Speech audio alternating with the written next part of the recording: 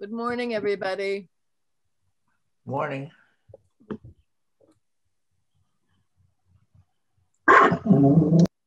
Good morning. We're unsure this morning if, I'll wait here till a few more people come. There's Katie Wright waiting to get in.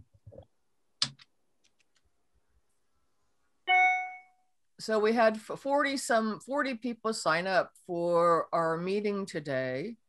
And we've been waiting for our presenter to sign into our waiting room. And she hasn't signed in yet. And I emailed her. So I'm just alerting everybody that we don't know what's going on with our presenter, and we will just punt from what we're going to do about our meeting. So first of all, I'd like to introduce myself. And I'm Ann Thomas, and I'm the president of the Diablo Valley chapter.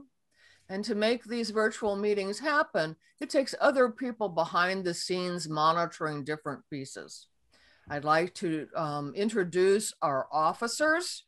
And in order to do that, the officer, you need to say something so that your face comes forward for all of the people who are viewing this.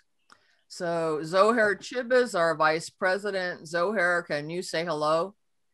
Hello. Hi. Welcome to our monthly meeting. And Jill McFadden is our secretary. Jill, you want to say hello? Morning, everybody. Hello. And Walt Bateman is our treasurer. Hello, this is Walt. Ostensibly, Ellen is here. I'm the treasurer, and I just back up what is done at the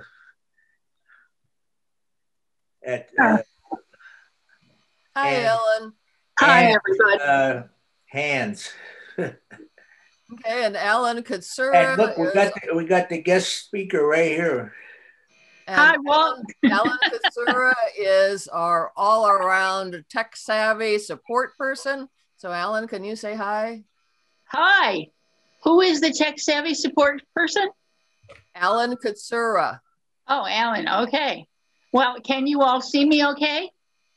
Yeah, but Ellen, we do directions first, and then I'll introduce you, okay? Fine. Yeah. So Alan, can you say hi? Hi. No, Alan. Oh. The hearing loss thing. Oh. I'm just not lip reading. Oh, well, Alan's doesn't want to see. And we also have Bob Zastro, who's the HLAA Northern California coordinator here. Bob, can you say hi? Hi, good morning to everybody. Thanks, Bob. Okay, so the first thing we do is that we have directions on how to use Zoom. So we know that things are not going back to what we knew them to be at one time. And we want everybody to be up to speed and comfortable with this technology, because we're all predicting that the wonderful opportunities we have to connect with people all over the country are going to continue even after we're all vaccinated. So here we go with the directions for viewing Zoom on a desktop. If you happen to be using a phone or a tablet, the directions are different, and we don't give those directions for our meetings. We'd like to encourage everybody to use it on a desktop. We're going to be talking about how to activate the captions, full transcript, the chat window, and how to raise your hand for Q&A. So you can imagine with 40-some people, there's no way that you can see everybody raising their hands. So we'd like to ask that you raise your hand to be recognized. So I believe that the captions are all automatically showing for everybody, but if by some chance they're not, click on, it's now called live transcribe rather than closed caption, but it still has the CC icon in your toolbar. A secondary window will show up, and you need to select what the arrow is pointing to, show subtitles. You have an option to increase the size of the font for the captions. I happen to like mine as large as possible. And where that setting is, it's still in the CC setting. It's the bottom option on the secondary window that opens up. It's called a subtitle settings. When you click on that, an additional window will open up and there's a slider bar. And so when you move the slider bar, you're able to visually see how big or how small the captions are. You also have the option of viewing the captions in a full transcript to the side of the window. Sometimes this is very valuable because, you know, as much as I love the captions that are on the bottom, sometimes I don't realize what I missed until I read the next part of the sentence. And by that time, the part I missed is already gone. So if you have the full transcript open, it's very easy to just scroll back and say, oh, was that word or those couple words. In the chat window, we'd like to encourage you to open it. It makes it much easier for you to see what other people are saying. And there it says chat, so click on that. And you can move that chat box anywhere you want around your screen if you click on the subsequent little downward facing caret that says chat. And what will happen is something will show up there and it says pop out. If you click on pop out, you can then drag the chat screen anywhere you want. There are keyboard shortcuts to be able to change the font size as well in the chat. And on the Mac, it's press the command, which is that squiggly piece plus on your keyboard, or command minus. So command plus makes things get bigger, command minus makes things get smaller. And if you're not familiar with using these shortcuts on your Mac or your PC, this will work for multiple programs. So you may have learned a keyboard shortcut. On the PC, it's control rather than command plus or control minus. We'd like to have you feel free to use the chat for technical questions or other comments. We'd like that you identify yourself by name, by your chapter potentially, or location, because we're posting all of our meeting announcements on the HLAA leaders list. And so people from all over the country have the opportunity to participate in our meetings. And it's nice to see who and where somebody's coming from. We encourage everybody to make sure that they're using the most current version of Zoom. But as we all know, we all aren't together at the same time. So there's a new feature in Zoom. They changed where the raise the hand feature is. It's now in reactions. And so when you click on reactions, there'll be other things that you could react to, but the first thing that you see is raise hand. And so when you click on that, you notify the hosts and the co-hosts that you'd like to say something. And what happens is in the upper left-hand corner of the thumbnail of your image, a hand goes up. The old location for raise a hand is in participants. And Jill McFadden right now just raised her hand so you could see what that looks like. Was in participants, and it was in the bottom of the window. Hopefully nobody has this any longer, and maybe next month we won't even show the old slide. A feature that many people find very helpful is that when you are in the gallery view for the presenter, you get to see the presenter on one side and the screen share, which is a PowerPoint presentation, on the other side. If you look closely in the middle of that circle, you'll see 3 lines that run up and down.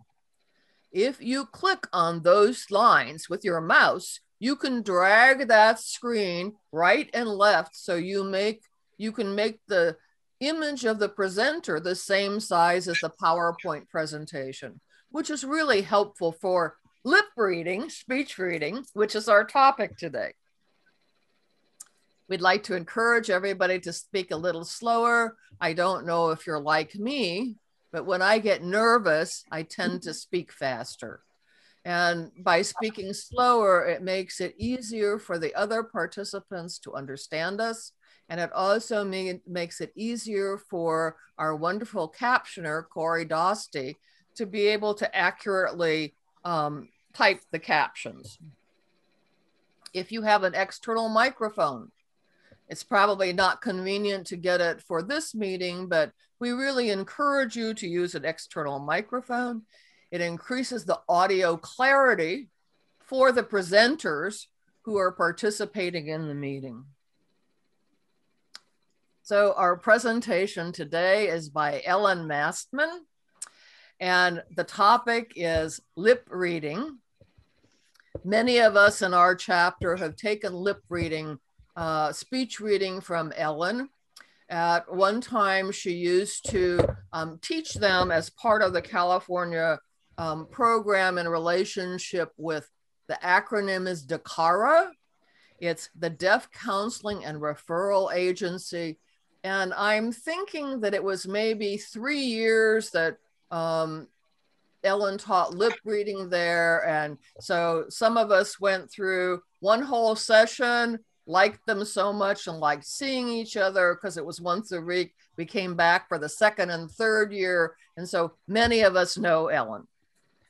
And we're really happy to see her. And Ellen, I am turning the meeting over to you.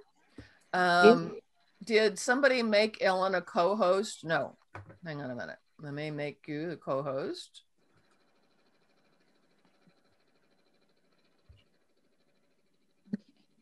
So you have to, did you see it, Ellen? You have to accept. I don't see, let's see, where would that be? It should pop up on your side. It's, you know what, Ellen, you're already assigned, so it's good. Oh, so okay. It's all yours, and I don't know whether you're just going to talk to us, whether you have slides. What would you like to do? I'd like to just talk to you if I could. And if you would like to, I like to keep the screen on gallery view so I can see at least a little bit of each one of you. From what I understand, do we have 40 people? Is that what you said?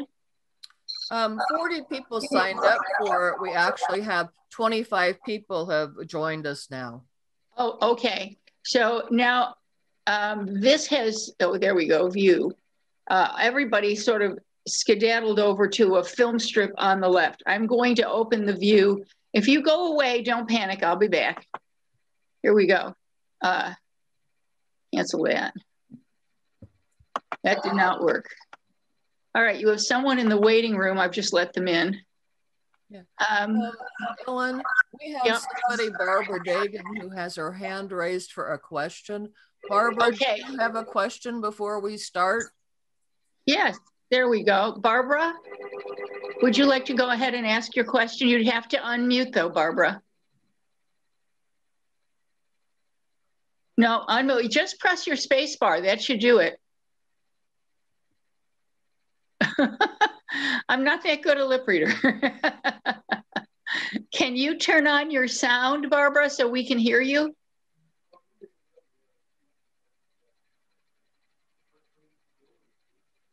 I think I hear something. No, you're still muted. There okay. You go. Go ahead. Okay. I'm apologizing. I'm unaware that I did something that raised my hand. I don't have a question yet. We'll look out. We'll watch out for you then, Barbara. Okay, thank you. You're welcome. Okay. All right. Now, what I'm going to try and do, because for some reason I can't see all of you. This is so very different. There we go. Hi, everybody. Ah, perfect. Okay. Can you see me? Is everybody all right with that? Is the lighting okay? Good. I can get farther and closer to my screen, which helps somewhat. But I like to keep an eye on as many of you as I can. And I guess I do have all of you, which is a relief. Okay, I sent out a handout to Anne, and I believe she forwarded that to you. Did you, Anne? No. Oh, you did. Oh, okay. Well, in that case, I'll use it as my outline, and I will ask Anne if she would please forward it on at a different time. Can you do that? Thank you. Okay. So what I tried to understand from the communication, Anne is very good at telling me what she wants to hear if I come to talk to you. And she was quite clear after I got this all written up that she wanted to know something about why we really should not call this lip reading and why it's really speech reading. Are you all familiar with that term? You cannot. Yes, okay. So this is probably old information for you then. If you are aware of speech reading at all, then you know that there's a lot that we can see as we watch a human being while they are trying to communicate with us. They can't always keep it hidden. Even people standing still like a statue reveal stuff that helps you understand the communication they're working on. It is important because another handout I sent to Anne, which I think she probably also didn't send out to you, explains how many of the sounds of speech are extremely difficult to tell apart. And in fact, some of them are identical. They're identical. And the first class of every lip reading quarter, no matter, and I have students who've been with me a long time. They keep coming back. They love it. It's fun. But I have to say, we repeat this information every single time. There are groups of speech sounds that look exactly alike. Individual, like the letters of the alphabet, phonemes, and they are very difficult to discern. So for that reason, among others, lip reading or speech reading really does not help you 100% in a communication situation. Is that discouraging? Well, if I were to tell you that you had an awful problem because you can't understand people, but I can help you a little bit by making some things a little clearer if you watch my face and the movements of my mouth, that would be desirable. Is that not right? So that is actually what we do in lip reading class. Speech, I call this, I use the old-fashioned term lip reading, and I'm with savvy people, I'm always having to explain myself. Lip reading is an old term when it was believed you could just watch people's mouth. One mouth, not mouths, I guess. Watch a person talk, and you could easily understand what they were saying. In actual fact, you can't. And the similarity of some sounds, one to another, that, is one reason that it's not possible to understand everything a person says. There are too many misinterpretations that you will make. Now, speech reading enables you to think about this in a different way.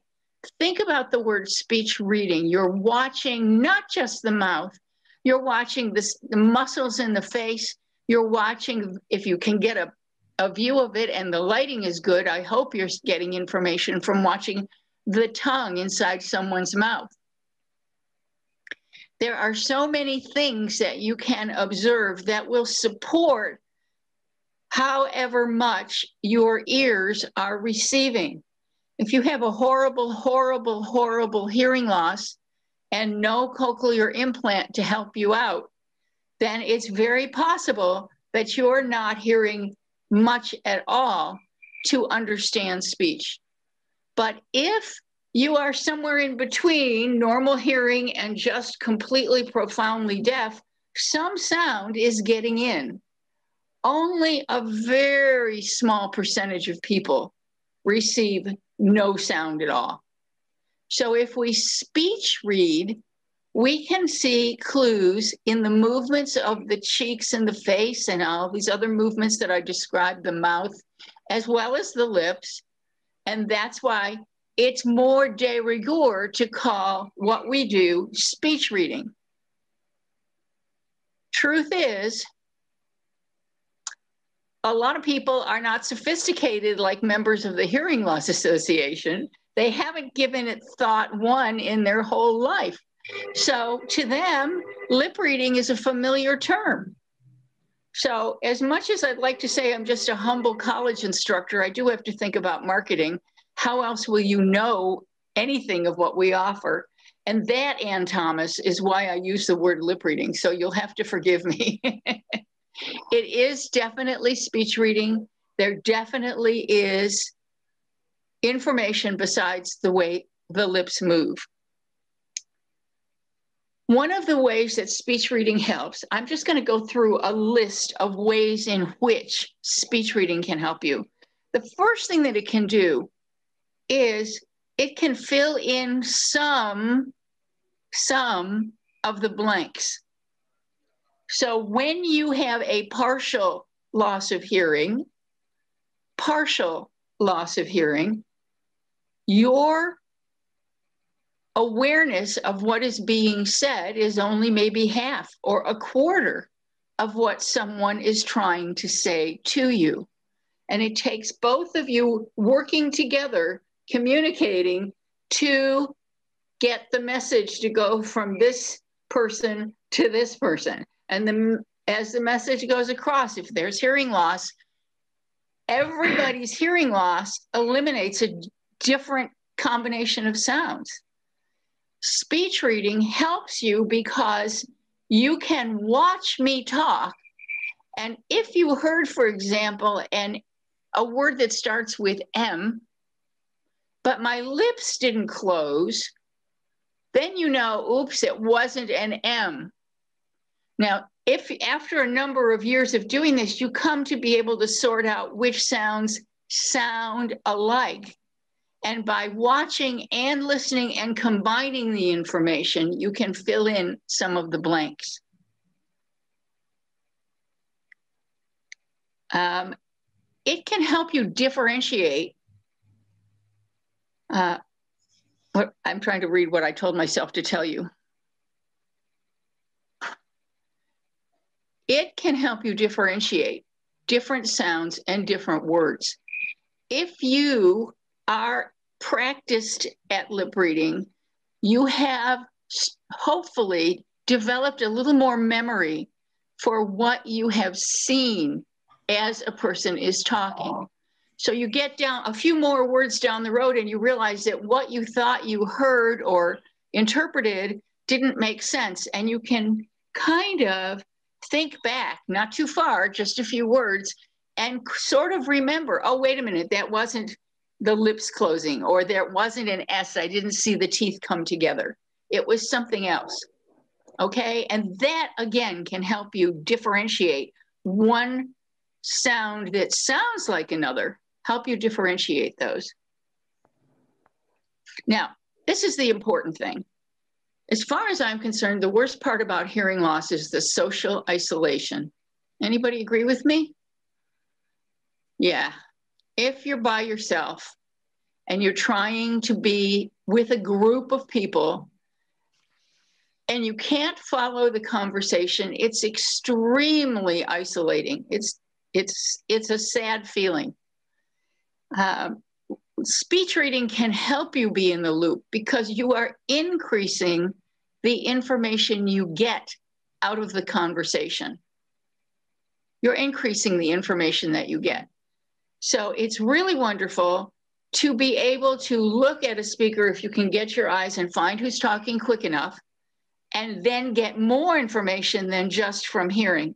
Now, sometimes groups get to be really noisy and people are talking really fast from one side of a table to another, or one side of standing in a circle, just people. It's tricky finding the speaker, but if you find that face, you are able to draw much more information from what happens. Now, I find that if I am actually looking intently just at a speaker's face, it actually feels like the sound has been, of what I'm trying to listen to, has been increased, like somebody's turned up the volume. Sounds much better.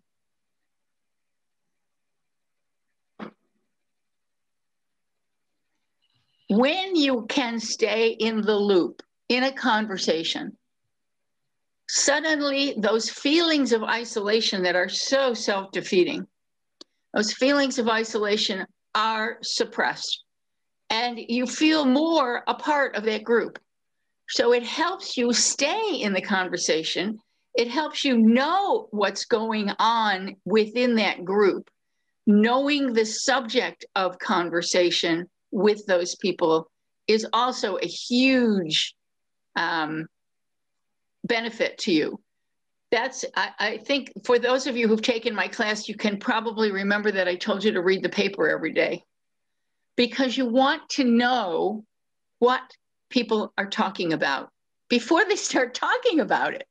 And then even if you have an opinion, if you are a person who wants to know the opinions of others also, you're in much better shape to get those opinions, understand those opinions, express some caring or other kinds of loving feelings about those opinions, anything that keeps communication rolling along and intensifies the amount of information that you get. I do want to say one other thing. The feelings of isolation and falling out of the loop are both subtle and obvious. If you have hearing loss, you have to be a fighter, because if you allow the loneliness to get to you and you don't keep fighting to understand what people are saying, you get more and more out of it. So it's important to just stay in there and keep at it. It's worth it. If I had pom-poms, I'd do a little cheer for you. However, not today, maybe some other day. Okay. Now, I also wrote on this page 3 things that lip reading or speech reading cannot do for you. And it's very important to get these expectations sort of fine-tuned and adjusted. It cannot serve as a replacement for normal hearing. Number 1, obviously, you cannot use speech reading as your main form of communication without listening accompanying that. I know some people who grew up in the deaf community with what they consider to be total deafness, and they claim that they can do that. It's rare. It's very rare. And if you sometimes dig back into and look at their audiograms and some other things, you might find out they are also listening. It's just they don't place the emphasis on it so much. But keep that in mind. It's very rare to find a person who can speech read, and that's enough.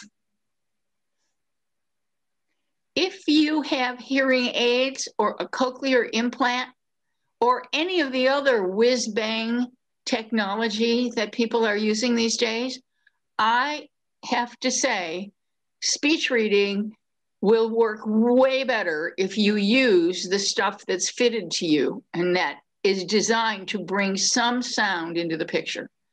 Don't go thinking you can do this without your hearing aids. It's not a stand-in for hearing aids at all. Okay. Now, the other thing I want to tell you, and this always is fun to do when I go to talk to meetings where there are a bunch of physicians and I'm doing like an in-service or something. I haven't done this in years, but I used to do this and cover my mouth and talk to them this way. And then I would take my hand away and everybody's blood pressure went back down, because we really all depend on speech reading. Even if your hearing is normal, even if you know everything I'm saying already, no matter what, you're dependent on these visual cues to help you out. Okay, and two other things. It takes a lot of practice, as everybody knows. You can practice in a mirror. There are some books out there now, I think, and there are very old books. If you Google speech reading, you will find a wonderful YouTube channel that allows you to practice lip reading right on YouTube. And I think it's possible there's more than one, but they unfortunately use the terms lip reading and speech reading to mean, you know, joking around with music and putting in false words and stuff like that. I don't mean that. There are real speech reading instructors on the web who can help you out and give you ways to practice, but you could just practice in a mirror. Intentionally set aside practice with a human being in your life and practice with that human being. I will say this, during regular conversation, just between us and when we're talking, don't ever think about lip reading because it will distract you. You have to build up the habits of lip reading, speech reading, when you are either alone by yourself or in a period of time set aside just for practice. Your own communication with other people is so important. And thinking about lip reading while you are talking or communicating with someone is just a big obstacle. So my final word to you guys is speech reading is not perfect, but it helps. End of story. Now, oh, can I let that person in? Adi? Can Adi come in? You don't have to do that. We have people behind the scenes who are monitoring that. So you just can go right ahead and do your stuff. Okay. Well, you asked me to talk for half an hour. That's been about half an hour. Would you like me to do a little bit more? Or are we about... Yes, Q&A. Go ahead. Who has a Q? Who has an A? We'll go with either one. I must say, it's nice to see. I recognize so many of you. It's just wonderful to see all of you. So no, does anybody have any questions? I can't be that good.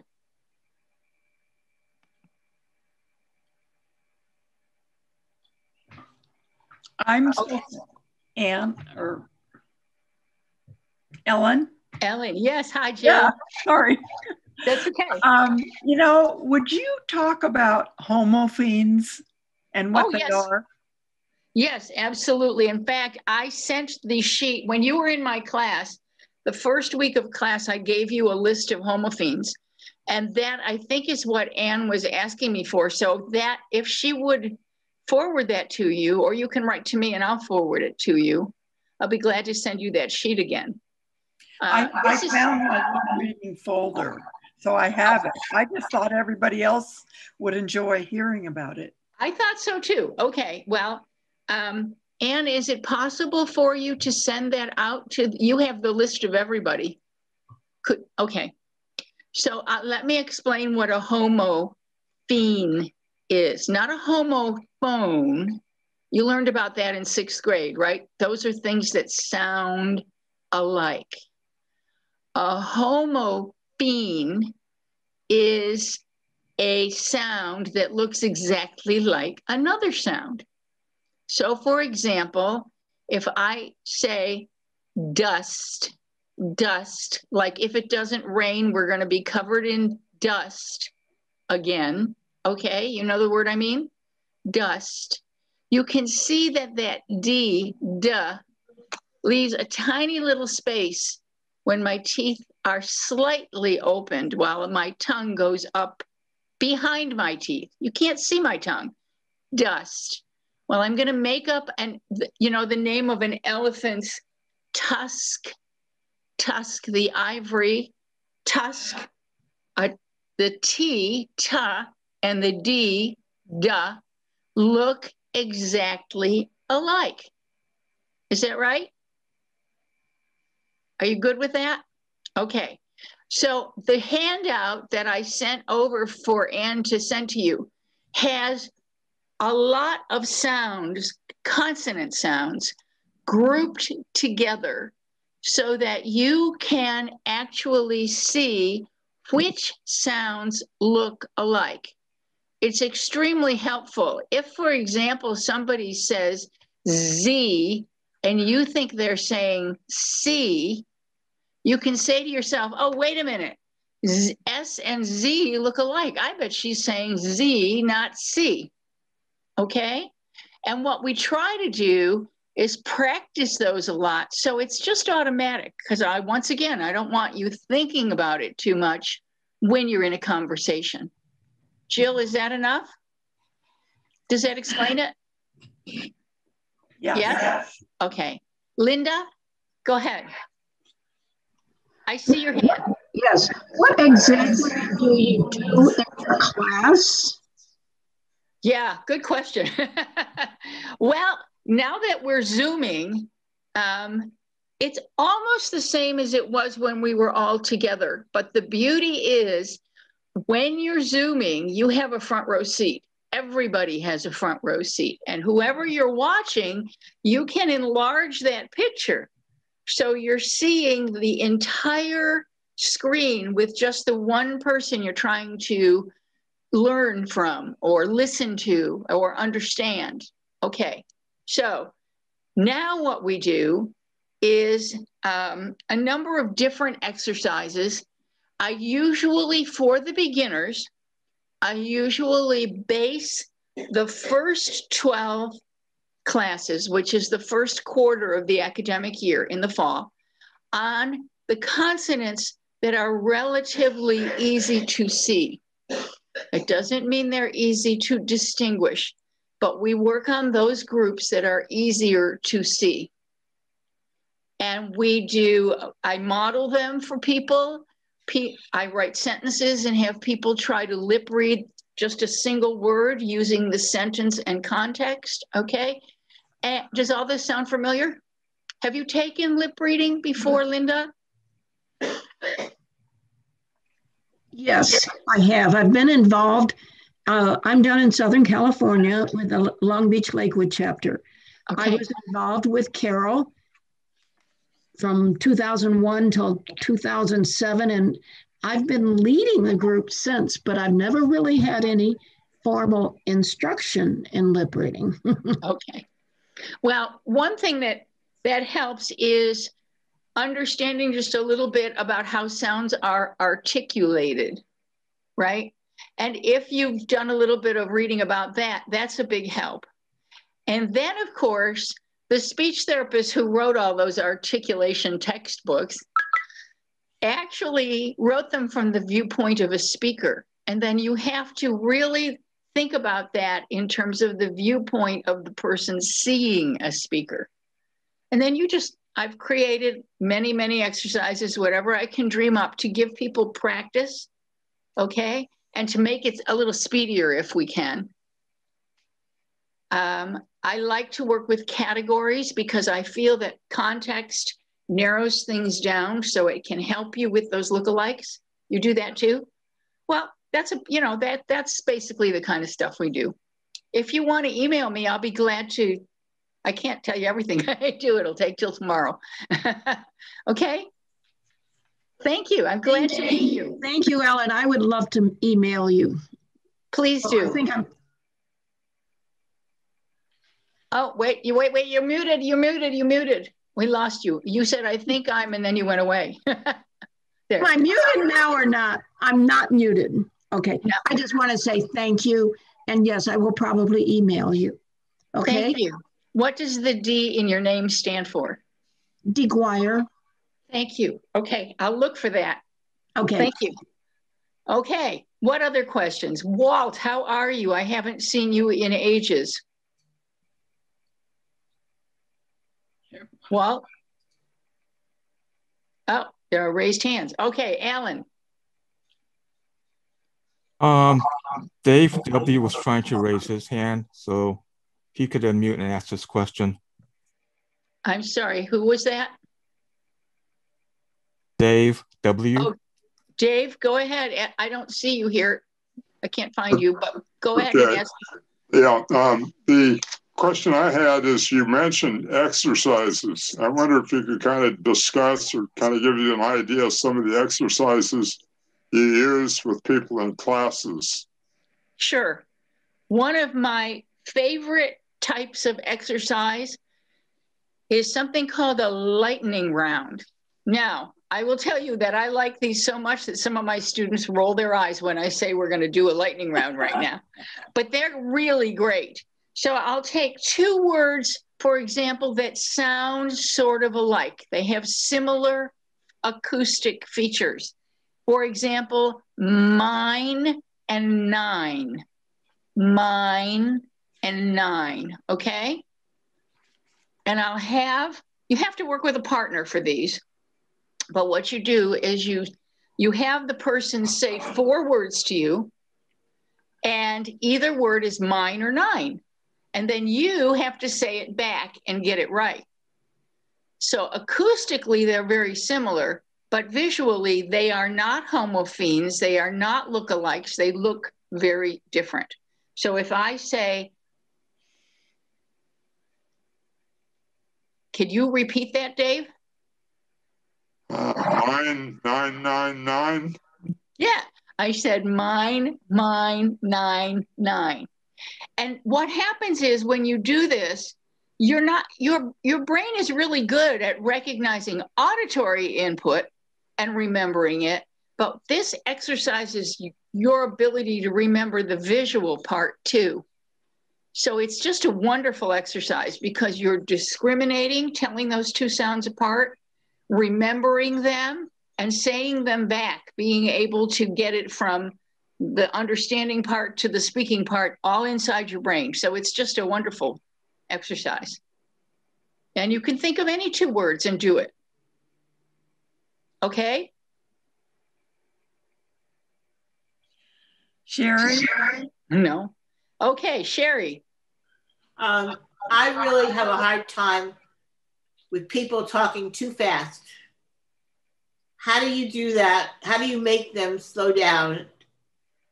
That's the hardest part.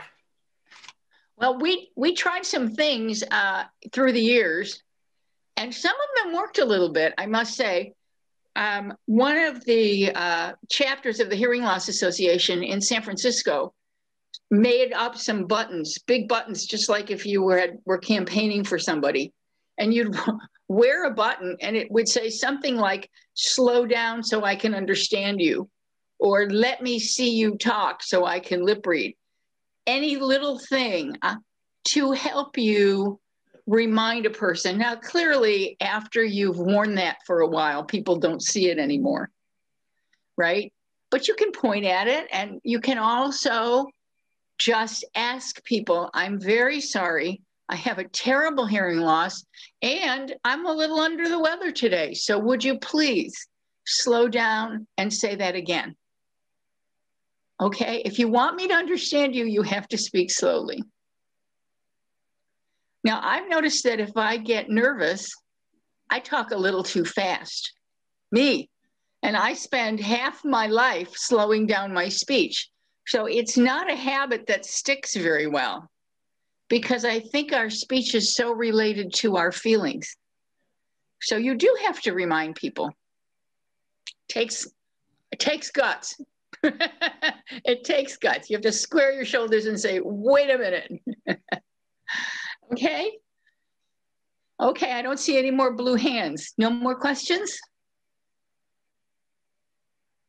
No. Okay. And I guess I'll turn the meeting back over to you. Oh, you have a question. Oh, I actually have a comment. Yes. And it's a little bit to Sherry Jacobs, but also to everybody in general. So each one of us knows that our speak ut muscle with hearing loss, it gets developed more than we may have ever dreamed of because we need assistance from other people. And for those of you who know me in this meeting, most of you think that I never have a problem speaking up. But I have to tell you that I have that as well too. And I have self-talk inside myself when there are situations that either I'm worried about what somebody thinks about me or some whatever it is that I might get inhibited about. The pandemic for me has absolutely, totally across the board, completely, totally changed that. My first thing out of my mouth is, I cannot understand you. The next thing I say is, will you please write that down for me? Then I might go from there. Sometimes you have to repeat it 3 and 4 times. I also frequently take out my captioning app on my phone, but it depends on the distancing with the person as to how well that works. I'd like to remind people, if you're going to do that, that your phones have microphones, and the captioning apps work much better the closer they are to the person who's talking. So the normal way you hold your phone, if you have an iPhone, is like this. I'm calling it normal.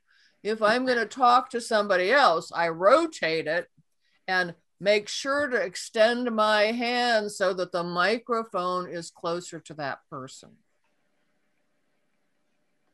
Ellen, are you raising your hand to make a comment about that? I am, but I should do it down. But okay, I'm raising my hand. Can you hear me? Okay. What I am aware of with microphones in general is that the noisier the environment is, the tougher it is for the microphone to know what sound you want amplified. Is that right? Do you find that noise gets in your way with your telephone, with your iPhone?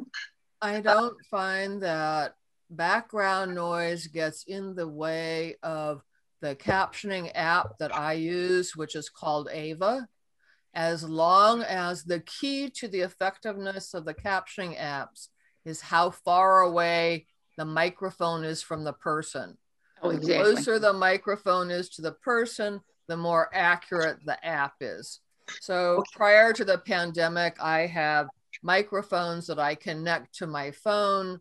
I could hand it to somebody, but in the pandemic, you don't do that. But Ellen, to answer your question and give it a context for people, one of the things that was wonderful for me using a captioning app was using it in the car. So for years, and those of you who don't know me, I got a CI in December, so some things are getting much better for me. But I couldn't understand anybody in the car for so many years, and I mounted my cell phone in a vent holder and connected microphones to the bottom of it, gave one to my husband, gave one to somebody in the back seat of the car. And you know, cars aren't quiet. I would definitely say a car has background noise, but my app didn't have any problem understanding people. And how does it do when you are in a crowd, a noisy crowd, and there's a lot of talking all around you? Have you tried? It's been so long since I've done that. I don't know. Okay. Well, if you ever notice, just drop me a line, because I am interested in how people are doing with that part of it also. We have some questions. I think people want to ask you some questions. Sherry?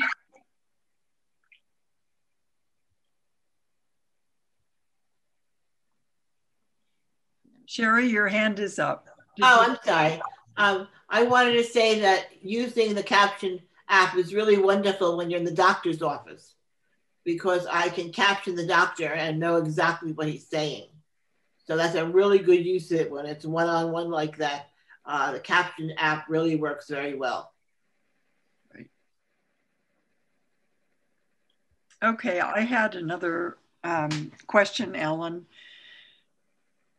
When we were taking the class, there was a website that had a lip reading where you could practice, and they had different faces with people of different ethnicities.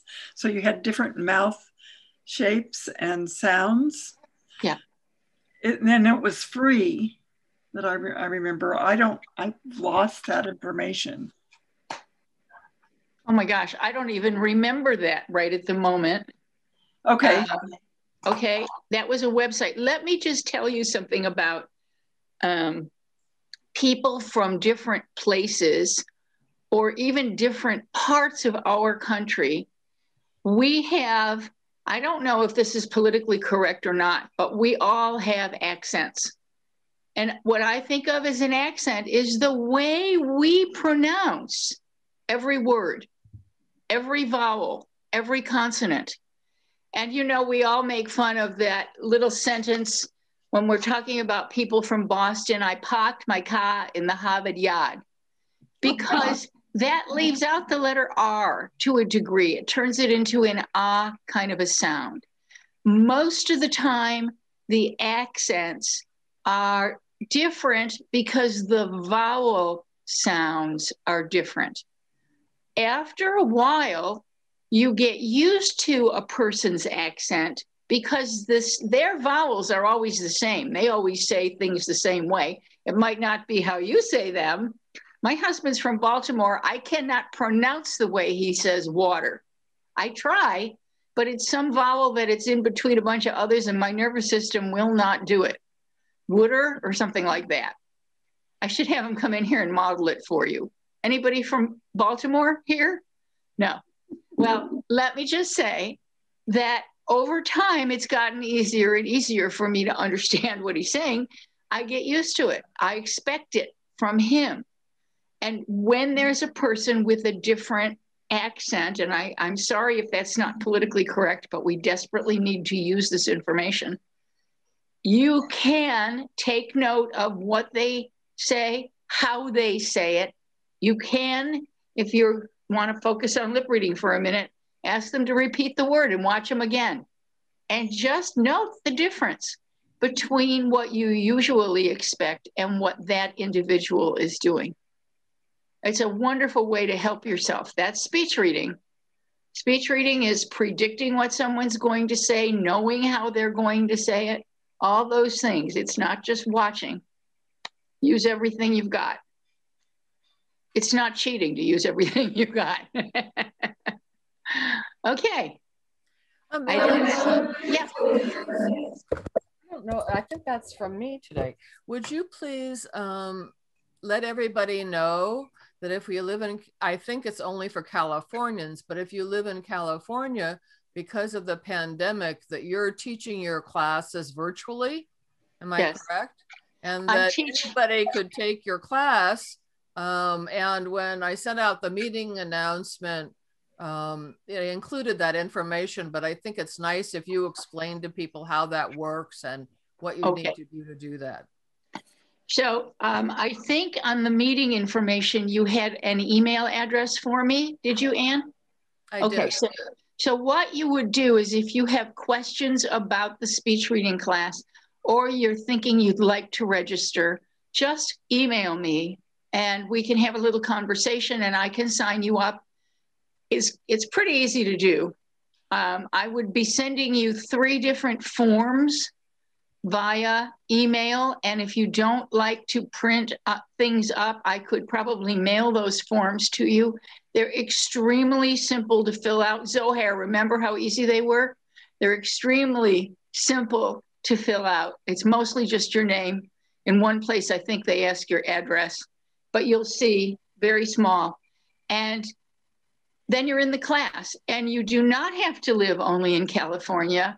In fact, in our program, not in my classes, but in some of the art classes in our program, we have a community-based program at Foothill College. And we have students from France right now. I have a student in Portland and a student in San Diego, no, in La Jolla right now. It's just really fun to have people coming in from all over the place. Okay? So yeah, you can join my classes if you would like to. You can also join the other speech reading instructor for Foothill who does what we call asymmetrical teaching. And that means we're not on opposite sides of the screen at any given time. She puts her classes on YouTube and you can watch her videos. And if you do that, I would like you to sign up with her. And I can send you that information also. But the advantage of having it on YouTube is you can watch something over and over again 1,000,000 times or twice, whatever. And if you come to my class, it's more live. We're all in a group together. It's a little more social, and that's fun too. What I like about online instruction is I can make my face big or everybody else's face big, and suddenly you're just face-to-face with one person. It's so much better than trying to do speech reading in a long line of students or in a big circle, and you have to look too far away to try to do any speech reading. So it's really better online. I think we'll probably mostly keep it that way. What we're talking about is hybrid classes once this is over, so that once a month we will go to the senior centers that sponsor these classes for Foothill College. We have 2 institutions involved, and they provide us with a space, and we can go once a month, I think, to all be together. And the rest of the time we'll continue to be online. So it's very appropriate to join the class. I probably will be online even when we're all together, so that if you're in another state or something, you can still participate. We'll try to keep it that way. Okay, Alan. Someone put in the chat asking if you have a website. I do not have a website. I prefer to talk to people individually. Your hearing loss is just different from anybody else's. And there are plenty of informational websites out there. I don't have a website, but I am very happy to go back and forth with email with you. Okay. Carolyn? Yeah, so talking about accent, I do have an accent. I am French. So I am interested in your classes. I am in San Francisco Bay Area. Oh. But my question is, when you say you have group classes, Zoom, what time zone are you? Are you on the East Coast or? No, I teach for Foothill College, which is in Los Altos, and we're Pacific time. So the beginning classes are Mondays or Tuesday. You can either come to Monday or Tuesday at 1. The Monday classes are a little bit weird because they're scheduled to compensate for the Monday holidays that the college has. Many years ago, I said, I don't want these classes to be for credit, and I don't want people to have to pay. And they said, well, okay, but then you have a few other restrictions. And one of them is the Monday classes are about 10 or 15 minutes longer than the Tuesday classes. And then you have some days that you don't have class. Yeah, Linda's shaking her head. She knows about that. Yeah. So okay. Is it, just to clarify, so is it once a week, like you pick either the Monday or the Tuesday, or? Yes. Right? Okay. Okay. Yes, once a week. Okay. Where are you? Where are you in the Bay Area, Caroline? I'm in Walnut Creek, about 45 minutes east of San Francisco. I'll have to figure it because I work full time. So I'll have to see how I can fit in. How long are the classes? The Monday classes are, generally speaking, well, it depends on the quarter, but they're somewhere between 1 hour and 50 minutes and 2 hours and 10 minutes. But winter quarter, we have a couple of holidays. So they try to compensate for that by making those classes longer. I see. Okay. Tuesday, the classes are always 1 hour and 50 minutes long. Okay. Okay. Thank you. And because I made them non-credit, I have plenty of students who say, I can only stay for half the class, and that's fine. It's all about practicing anyway. So if you have to be somewhere else, it doesn't really matter. We treat everybody like a grown-up in there. Okay, thank you. Okay. Anne. Yeah. So Carolyn, at one time, I think that there were almost 10 of us from our chapter who were taking Ellen's classes when they were at Dakara. And we would go to the class once a week. And then as a chapter program, we met once a week to practice. So if there were a number of people who wanted to do that again, we might be able to arrange through our chapter to be able to set up a Zoom meeting for all of you to be able to practice. Now, I'd have to say we'd have to use the auto captions rather than wonderful Corey because of the fee, but that I'm thinking that should be an easily doable thing. So if people were interested in that, I wanted to mention that we could probably set up a practice session for you if there were enough of you. I must say, Corey is doing a wonderful job of captioning. Now, is your hand still? Oh, no, you took it away. Okay. All right, we're here, sitting ducks. Throw something else at us. We can figure it out. No? No more questions? Have you all look the same, those of you who were in my classes before. I'm so glad to see you again. How is it that you're not aging? I feel like I've aged 100 years through this pandemic. Unmute yourself, Walt.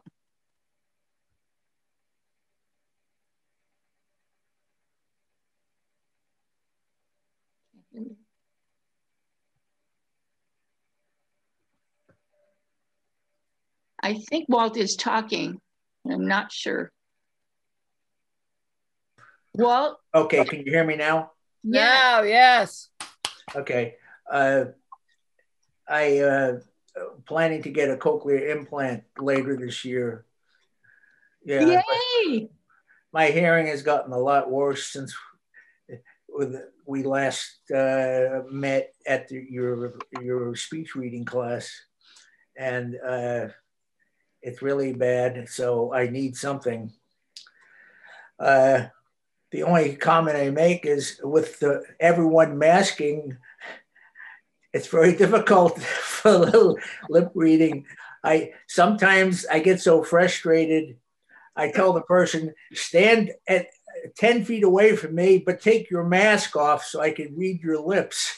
That's right. That's a good idea. That's a very good idea. Let me add, have you heard about the transparent masks? They're kind of, as far as I know, they're usually rather expensive, but they have like a clear window, and they are not great because the window, as I understand it, fogs up.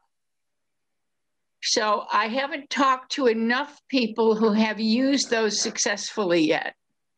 I've talked to some people who've had problems with them, but I would not give up on those. Do you know about those? Are we talking about a clear mask over the face? Or are you talking about a mask with a little window in it? And the mask covers it. The round window is about this big. It goes around. Seen those. You haven't seen them. Well, I haven't seen them. Anne probably has. Let me find out if I can get a brand name. You can also Google clear masks or window masks, and you might be able to find it that way. There you go. This one, Anne is showing you one called the Communicator, but that has just a very small window if you look at Anne's picture. But I will tell you that there are some that have a larger window. Anne, have you used those communicators? Yeah. Unfortunately, it has to be on the person you're looking at, and they don't usually have those. You have to carry them and give them to the person you're talking to, which is very unusual. It gets a little expensive because you're handing them to your dentist and your doctor and whoever you go to visit.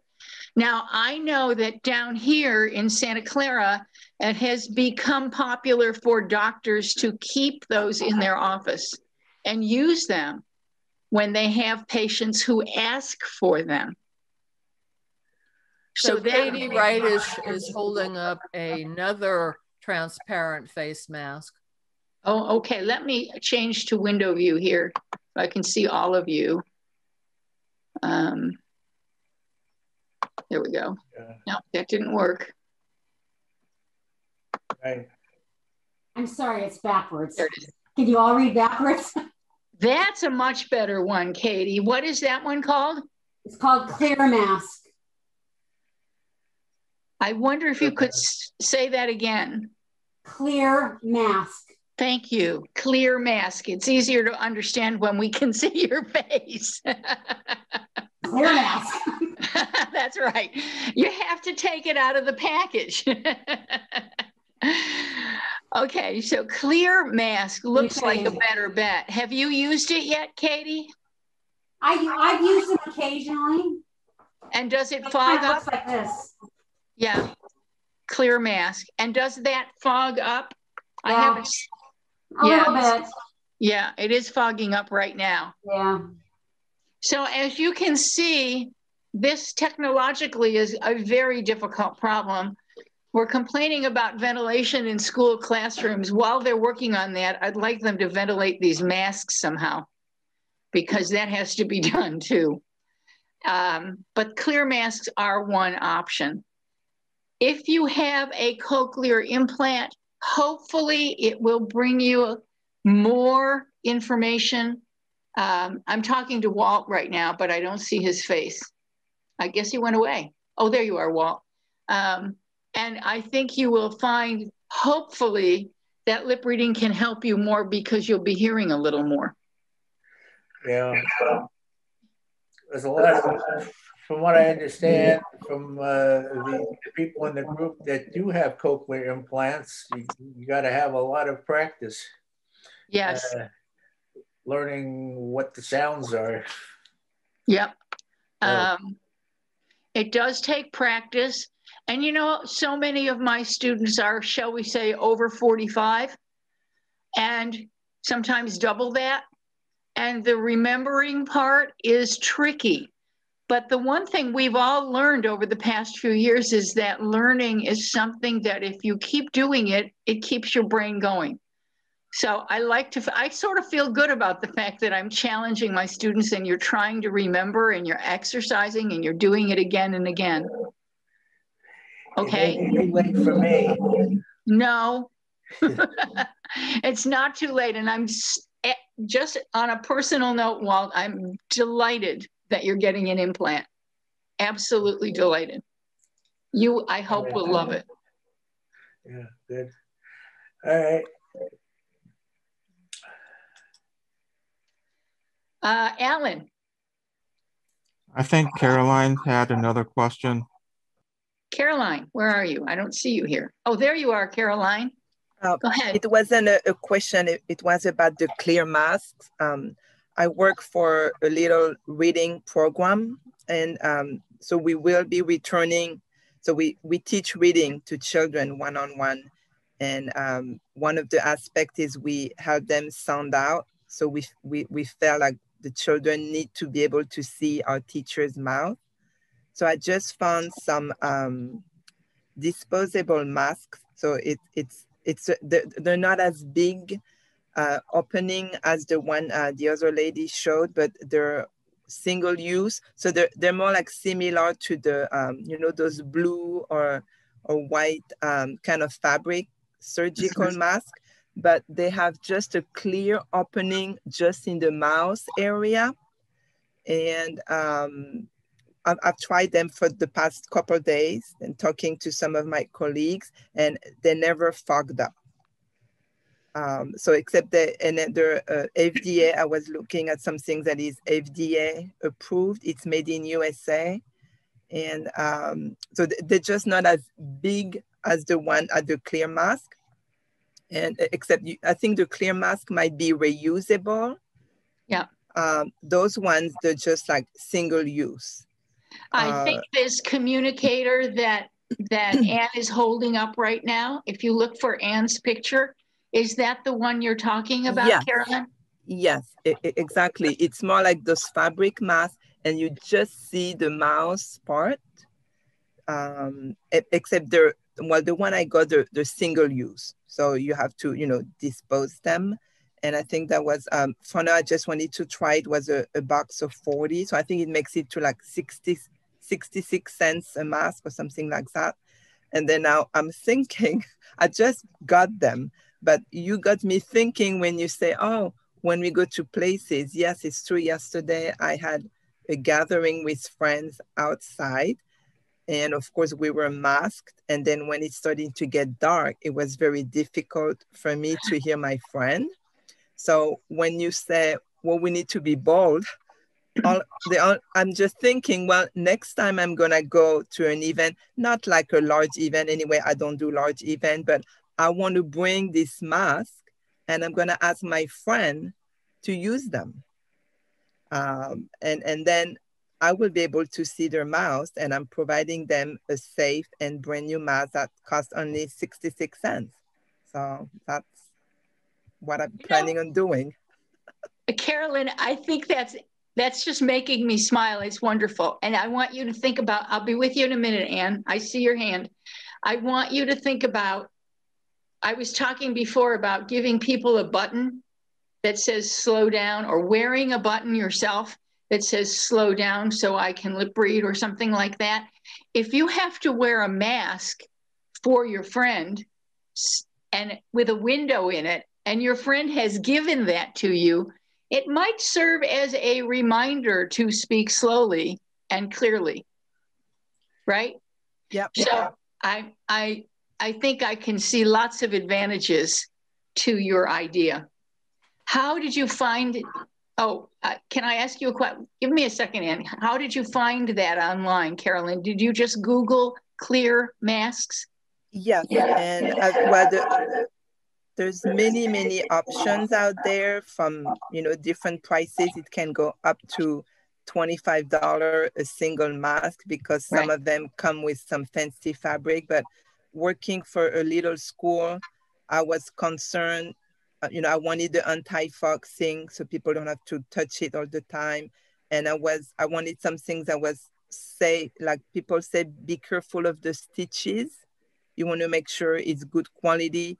So the stitches, like no droplets can go through the plastic and the fabric stitching. So as a school, I just found those that were FDA approved, made in USA. And I put a little thing in the chat. It's called SAFE, and then the capital letter N, clear, safe and clear. And it comes in a minimum of one box is 40 pieces. But as I say, yeah, you will find tons of options. And me, I was selecting something that is anti-fog and something that I felt was safe in terms of stitches. Thank you. I'm writing it down. I guess Alan put the link, safeandclear.com. Safe and clear. That came out in your chat. So if you want to open the chat window, I think you'll see it there. And I'd like to thank you, Carolyn, for all that information. That was wonderful. Anne, did you have something you wanted to say? Thank you for waiting. Yeah, it's no problem. So Carolyn, the name of the company is Safe and Clear. And it was approved long before the pandemic. So a woman who was a nurse had experienced the difficulty for people in a healthcare setting. And so it was pre-approved by the FDA, oh God, maybe 4 or 5 years ago. And I had them for a long time because I was promoting their use to dentists.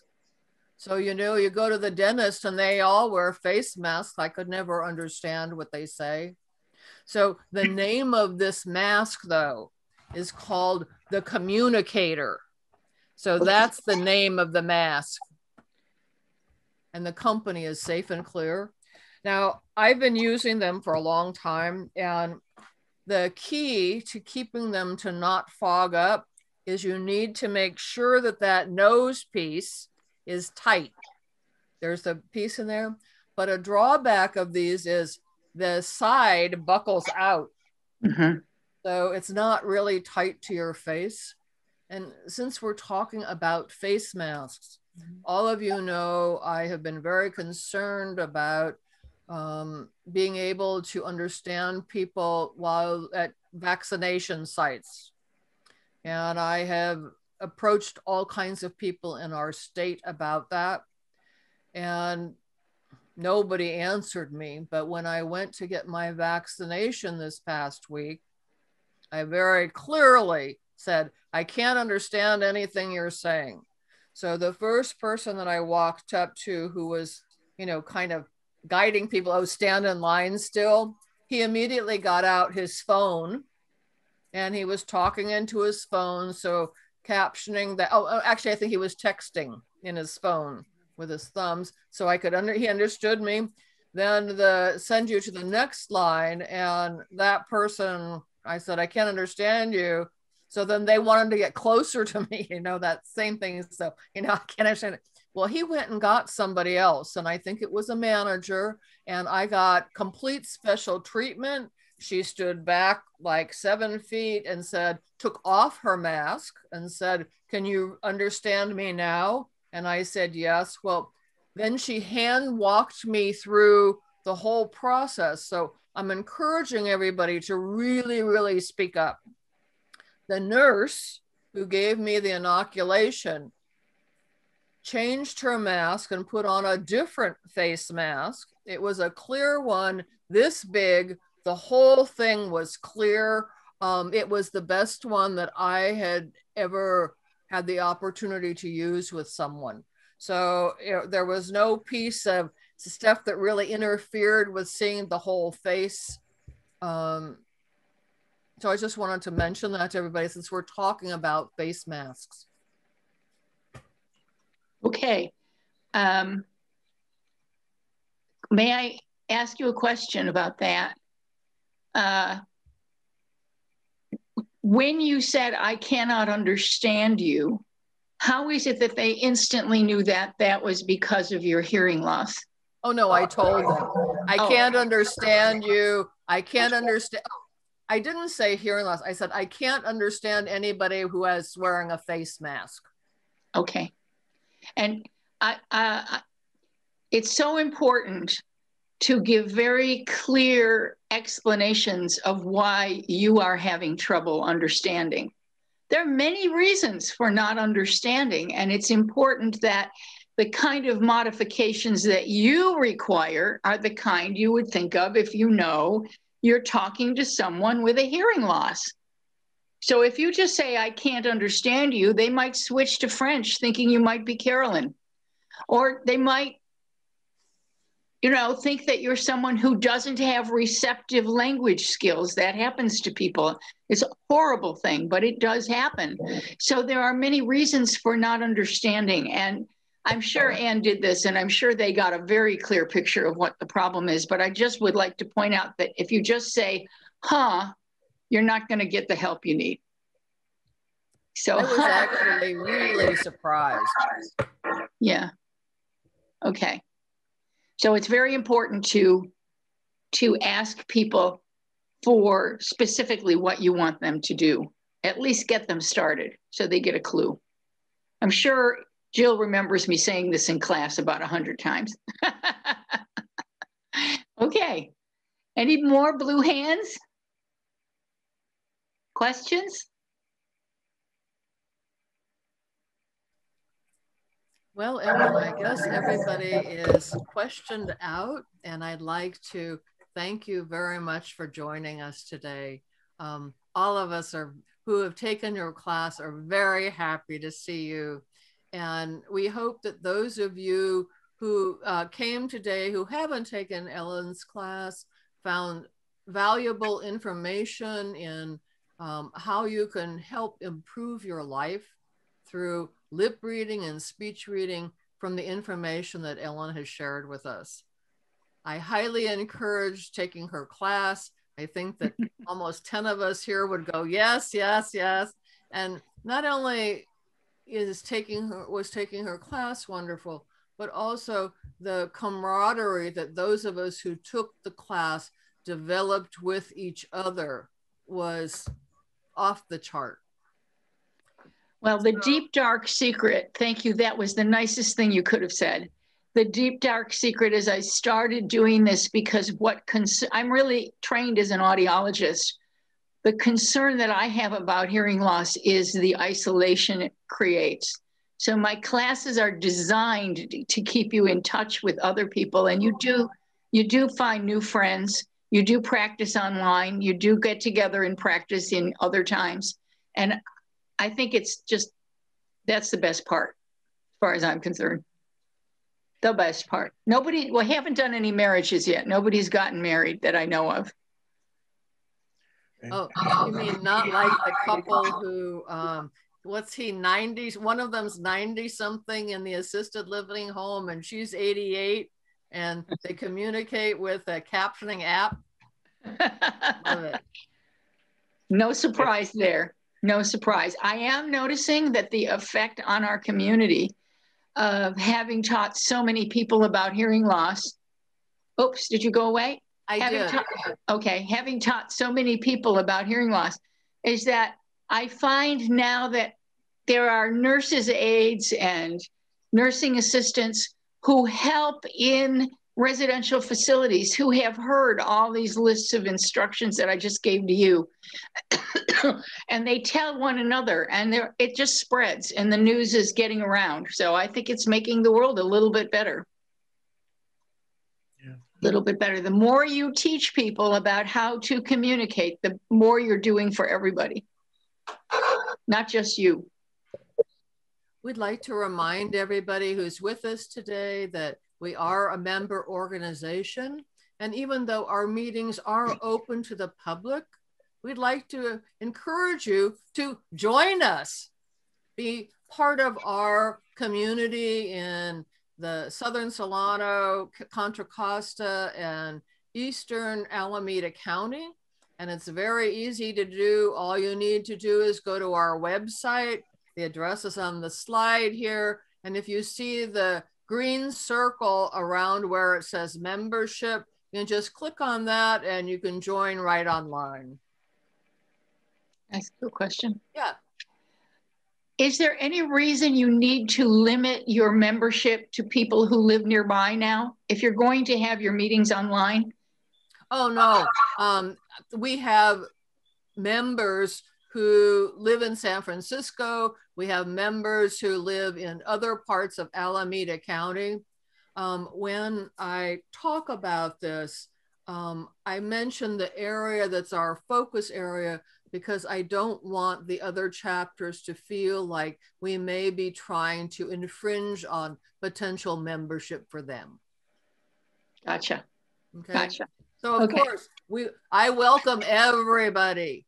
And historically in our chapter, Bob Zastro, for probably 20 years, at the end of our meeting, makes homemade muffins and distributes homemade health food, high grain muffins that all of us have come to love and enjoy. So since we can't make it in person, we have a muffin from Bob for all of you. Bob, can you say something so people can see your face? I don't know if my face will show up. I don't have any faces on the screen at all right now. Bob, if you don't have any faces on your screen, if you look, press the escape button, and if you look in the upper right-hand corner, you'll see something that says view. And you have a choice of having it be speaker view, gallery view. So you're probably not in the right setting. And I'm happy to go through that with you after our meeting is over one day next week. Does that work for you? I'm not sure if you can hear me. I really All I've got on the screen right now is it says Zoom launch meeting, and I lost pictures. Now I just turned off screen got share. the thumbnails back. I just got the thumbnails back just now. And I had the thumbnails for a while. But sometime about the middle of the presentation, I lost everything except my email page showed up. Yeah. When I tried to close the email page, it's a setting in the upper right-hand I got corner. a screen picture. And then when I tried to go back to Zoom, I went back through the procedure of launch meeting, clicking on join meeting in progress. And I got a button that says launch meeting, which I still have. I clicked on that. Now, okay, and your picture just showed up. I don't know if you did this. I didn't touch anything. So Bob, are you saying that you lost the connection to the Zoom meeting? I lost the connection to the Zoom meeting, and it just, I didn't touch anything. It just happened. And I also had a sound problem several times during the presentation. The sound disappeared. And this has happened the last couple of Zoom meetings. The sound would just, nothing. And I'm not sure what caused this. So if we connect one day next week, I'll walk through the whole thing with you. So just to make sure that you know what all of the icons and things mean. And Alan, you have your hand up to address something. You want to talk to Bob? I think what he did is somehow he activated his email, and so it covered up his Zoom screen, and he didn't know how to get back to it. So he may want to close all other programs when he's using Zoom so this doesn't happen. No, we're just, this is the first time that I've lost the picture completely. I never had that problem before. But the last couple of meetings, I've had the sound would disappear. And then for some reason, I click on the mute button, and a couple of times the sound appeared, and sometimes it would disappear for a short period of time and then reappear. I wouldn't do anything. I just. So see, on this side, we can tell if you disconnected from the meeting. And Alan Katsura monitors those behind the scenes things. So he knows that you didn't disconnect from the meeting. So I'll work on you about that next week. Okay. Next Wednesday, I go in for my second shot. Yeah, well, I'll email you about that. Okay. Okay, so that's Bob, and this is his muffin, and they're really delicious. And we'd like to make sure that everybody knows how to connect to us. We have a wonderful website that Alan Katsura created for us. Our email address is info@hearinglossdv.org. And we are forever and always grateful to Corey Dosty for providing the fabulous over-the-chart captions for us. And unless anybody else has something special or new to share, we're going to say goodbye for today. So one last chance. Is there anybody who has something else to add? I just want to say it was good to see Ellen again after all these years. If you were closer, I'd go to another class.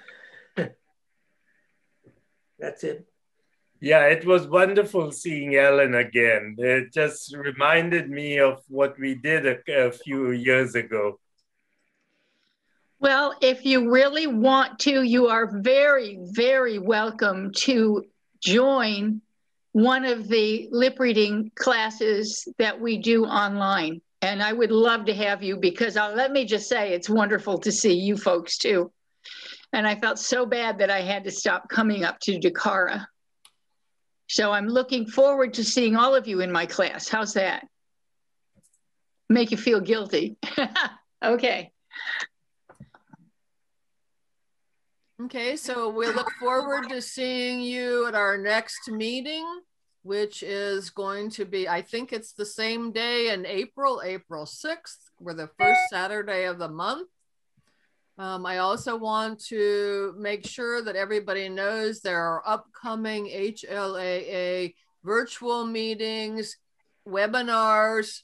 Alan Katsura and I have been asked by HLAA to give some tech workshops for leaders. So if anybody wants to learn how to use Zoom better, how to use the internet and your email, we'd like to bring everybody up to speed so that people are really comfortable with the technology that exists at the time. And so there'll be more information coming out about that. So bye, everybody.